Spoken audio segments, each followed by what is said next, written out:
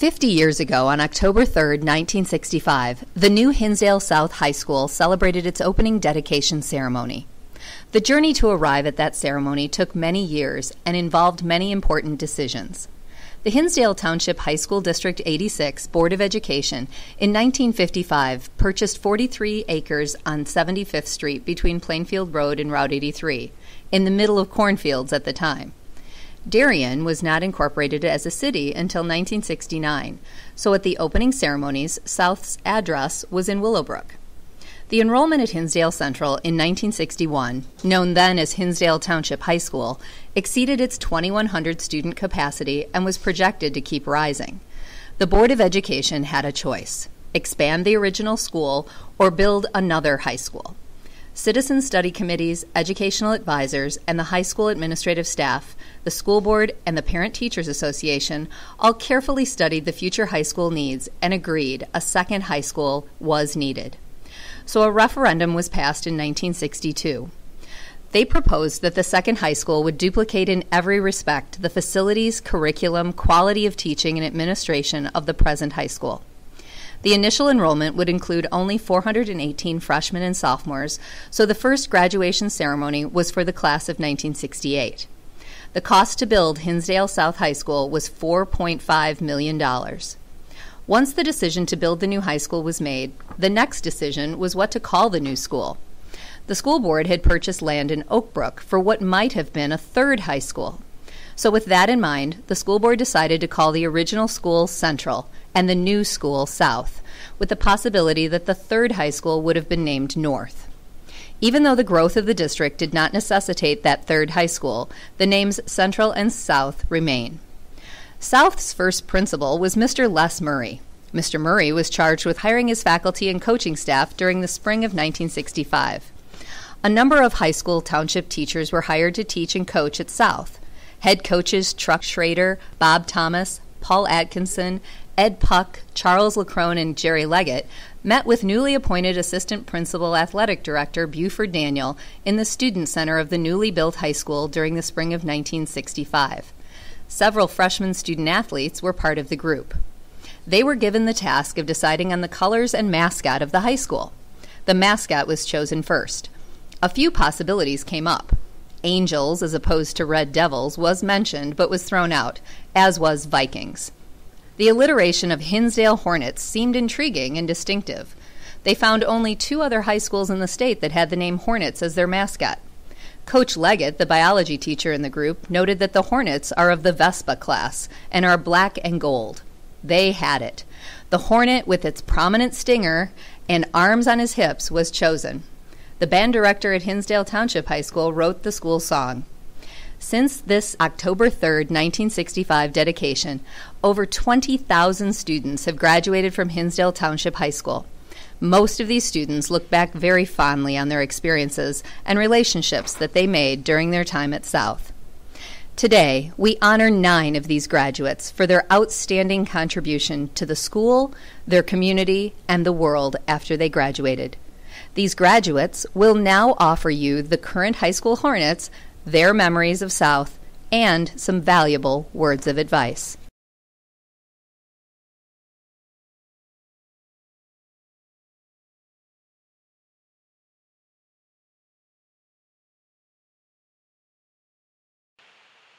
Hi, Hinsdale South. Thank you again for having me. My message to all of you is simple. I truly believe that every single person in the world can achieve their dreams. But this requires 2 things: passion and determination. Passion is a prerequisite to success simply because you won't be able to do something truly special unless you love what you do. Find something that you can spend your day and night working on, and use that drive and energy to help you succeed. Determination, that's what keeps you from giving up when the going gets tough. Some days will be the best in your life, and others will be absolutely awful. But fight the good fight and look at the long game so you can push yourself and get one step closer. With these 2 things combined, you'll find something you'll love to spend your life working on, and nothing will be able to hold you back. And even if it's harder than you thought, at least you'll be having fun. All the best to everyone, and enjoy high school. It's an awesome time. Go Hornets!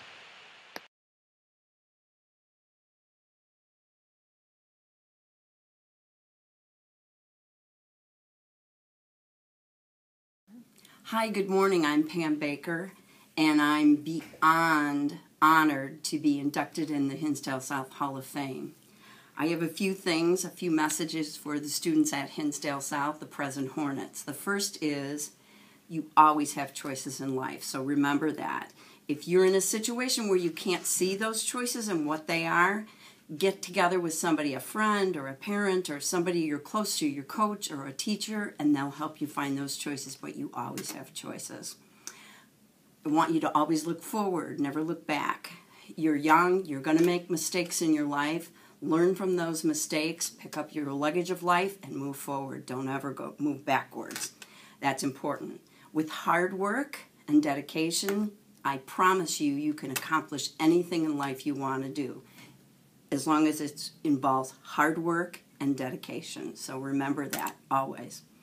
Anything you do in life, in particular the profession you choose, attack it with great passion and perform that task with 100% effort, 110% of the time, and you will be successful. Don't be a hater. Haters gonna hate, and what I mean by that is, if you're not part of the solution, you're part of the problem, and therefore you're a hater. So if you're spending time with people who are constantly saying, I hate when people make fun of gay people, or I hate when people make fun of overweight people, and you're not saying anything, you're as bad as the haters. So don't be a hater. Be a part of the solution, never be a part of the problem. Family first. I truly believe that. That's my mantra in life. Family first. And with that said, you need to know that here at high school, at Hinsdale South, this is a small community. It's like a small family. So you need to find your niche here at Hinsdale South, something that you can be passionate about and put in 110% toward. Support the people that are involved in that program, whether it's football or drama or badminton, whatever you're involved in. And attack that and become part of that community, part of that family. That will help you later in life. In any job, any other community you become a part of, to be involved in that community. Put in the effort to be a part of that community. Never forget who you are. That's the most important thing I can tell you. Never forget who you are. Nobody else in the world is like you are. You are a very special person, and never forget that. Celebrate that. Celebrate that in yourself. Celebrate that in other people. The secret of success in life, to me, is how many lives you touch, not how monetarily successful you are. If you end up being president of the United States or the CEO of a company, or you invent something amazing and you end up being a gazillionaire, is not as successful to me, in my eyes, as when you touch as many lives as you possibly can. And the last thing I'm going to tell you is something I probably shouldn't even mention, but you know how people always say that high school is the best 4 years of your life? It isn't. They lie. College is way better than high school. So if you work hard in high school and you get to go to college, you'll know what I'm talking about. So thank you again.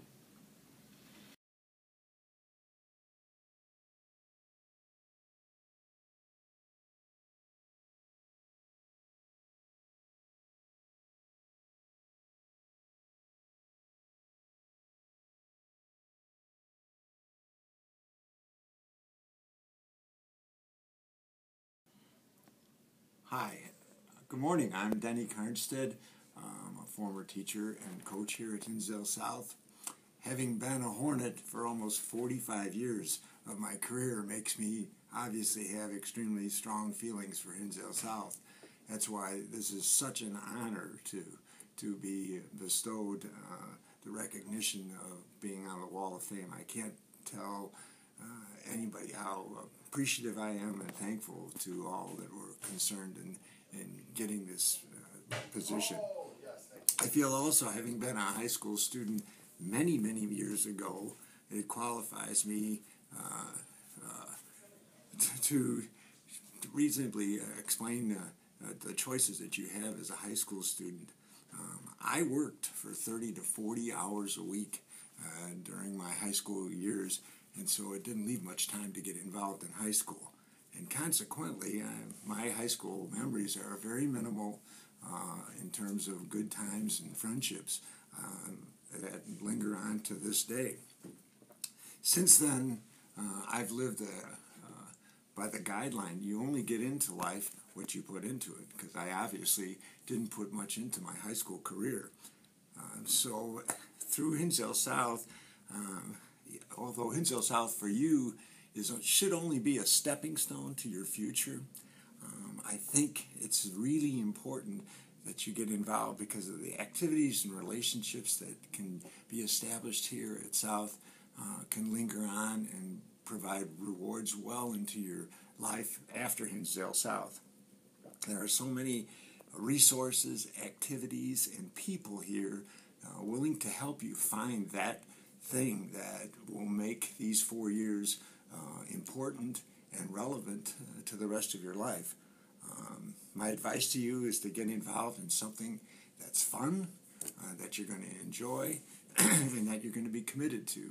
That's a very important part of it, because how committed and dedicated you are will be your input, and that's when it comes back. That's when Hinsdale South can give back to you those things and those qualities that will be important in your life from that time. Choose that which will hopefully make a good experience for you and those that surround you. I think that you find that your days as a Hornet, if you do that, will be much more rewarding and much more fulfilling, and may even lead to provide interests in your future life beyond Hinsdale South.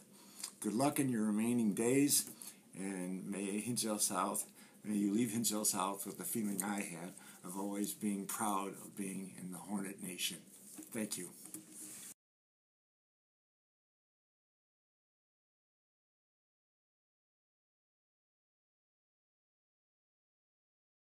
Good morning, Hinsdale South. I want to thank the Foundation for selecting me to represent the first decade of Hornet history and be part of this impressive group of 50th anniversary inductees into the Hall of Fame. Being in the first graduating class, we were always the top dogs.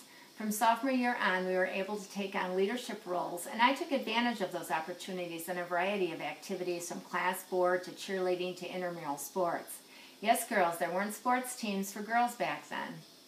The impact of these experiences in and out of the classroom at Hinsdale South helped to define me and my career as a teacher in a high school not too far from here. Being the first in my family to attend college, my teachers had an important role not only in challenging me in the classroom, but also in encouraging me and directing me to reach my career goals. One teacher, Pat Norman, imparted to me the love of languages and cultures, and this would become my future area of specialization. Another inductee, Mark Timko, said that Pam Baker, who's here with us today, she's one of the inductees, taught him that achieving greatness comes through lots of hard work and dedication. And Jeff Swada praised his resource teacher, Ryan Mott, who helped him overcome his disability with vision and find success in his classroom here and beyond college and in his career. Those teachers that are the toughest are the ones you'll appreciate when struggling in a college class or on the first day of that big job. The coach who challenges you may be the one that you remember when closing that first big deal in a sales career. Have you ever thought about the impact you're having on the lives of others? It might be right here in the halls of Hinsdale South and in your classes when you smile at a new student, or when you encourage an athlete going on to a big match, or when you help a student struggling with a problem, or maybe you thank a student for the help that they gave you. The impact others have in your life is as important as the actions and the words and the impact that you have on the lives of others. And I hope you'll think about this as you go into the new school year and also as you go into your future careers. Good luck, buena suerte, bonne chance, and go Hornets!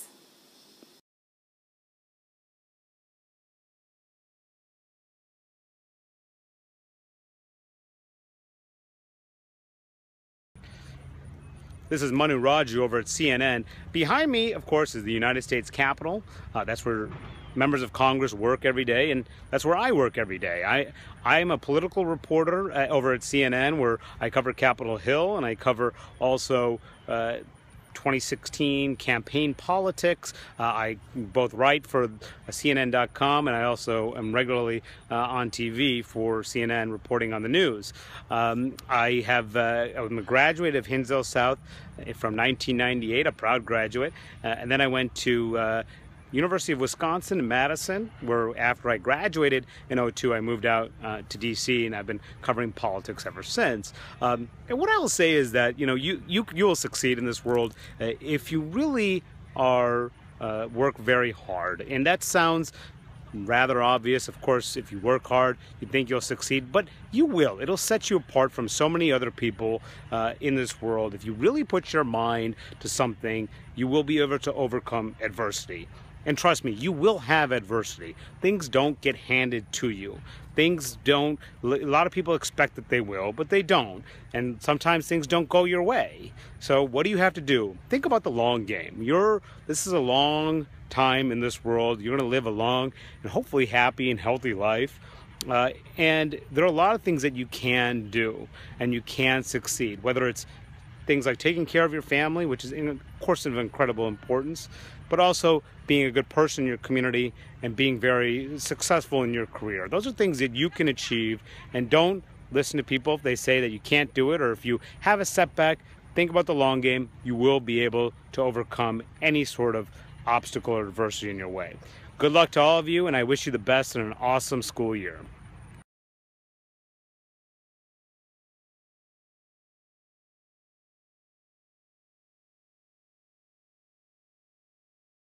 Hello, Hornets. It was during my 4 years at Hinsdale South High School that I changed the most. I grew in size, strength, self-confidence, and experience. I learned the joy of social relationships beyond that of my family. I learned the expectations inherent in being a member of a community. I learned the dedication it takes for self-improvement. And I learned the value of the Oxford comma. If there's one thing that I would like to share with today's students, it would be the following.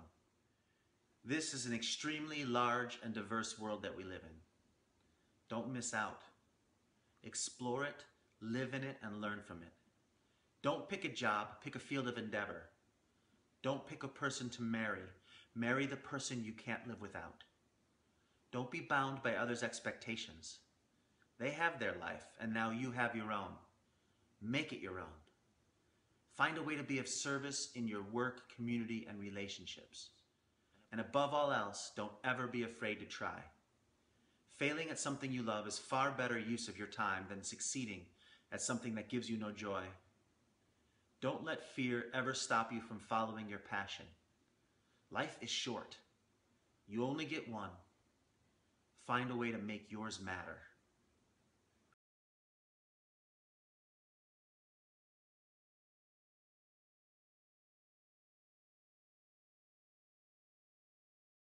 Hello, Hinsdale South. My message to you is really simple.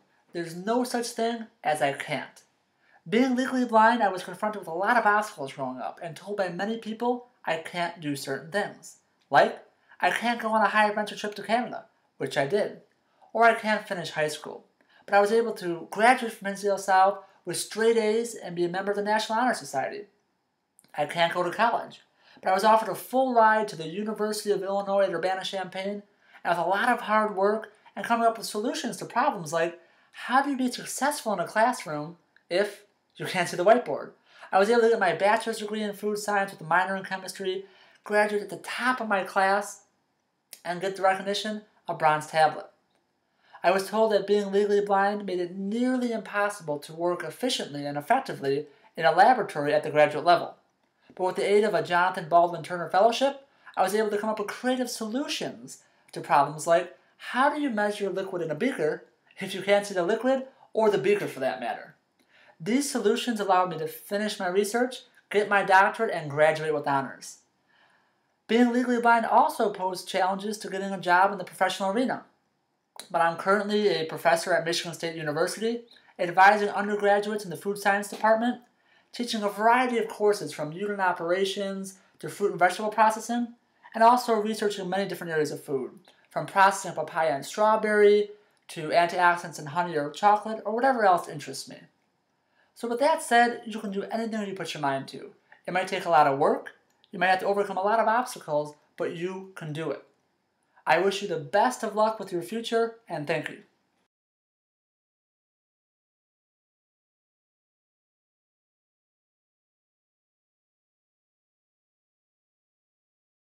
Hey Hornets, it's great to be back and I'm honored to be here today. I just wanted to pass on a couple thoughts I wish somebody had passed on to me back when I was in high school. First off, find a good balance in your life between academics, athletics, the arts, and your family. Follow that up by mastering your communication skills. Throughout my career, I've had the privilege to work with many outstanding individuals, and they've all demonstrated these secrets to success. They were all well-rounded, easy to get along with, and could communicate their thoughts and ideas effectively. The ability to effectively communicate is a skill that will benefit you in almost any career you choose, and lacking that ability will hold you back. You can be the most brilliant individual in your field, but if you can't effectively communicate your ideas to others, that brilliance will be wasted. Get comfortable speaking in front of a group and hone your writing skills. In most jobs, you're not going to have to write a 5-paragraph essay on the themes of Animal Farm or the Scarlet Letter, but you will have to document your work in plain English and justify its value to a customer or your management. On the balance side of the equation, never lose sight of the big picture. There's more to life than getting straight A's in every AP class you take, or being the star athlete on 3 sports, or having the lead in every musical, or winning every competition you enter. Perfection is not the goal. Maximizing your potential is. Hinsdale South provides you with every opportunity you could need for success, and I credit the school for getting me started on the right path to a career in life that's led me back to this point. I'm proud to be a Hornet and alumni of Hinsdale South. So much so that my wife Nancy and I made it a point to live in this district so that our kids could be part of the same Hornet tradition of excellence. So if none of what I said relates to you or gets you motivated, let me share a short clip from this summer's Masters National Diving Meet that I just competed in last month. When there's some obstacle in your life that just seems impossible to overcome, I want you to think of this video of Tom Harabedian. At the age of 91, Tom is the oldest active Masters diver in the world.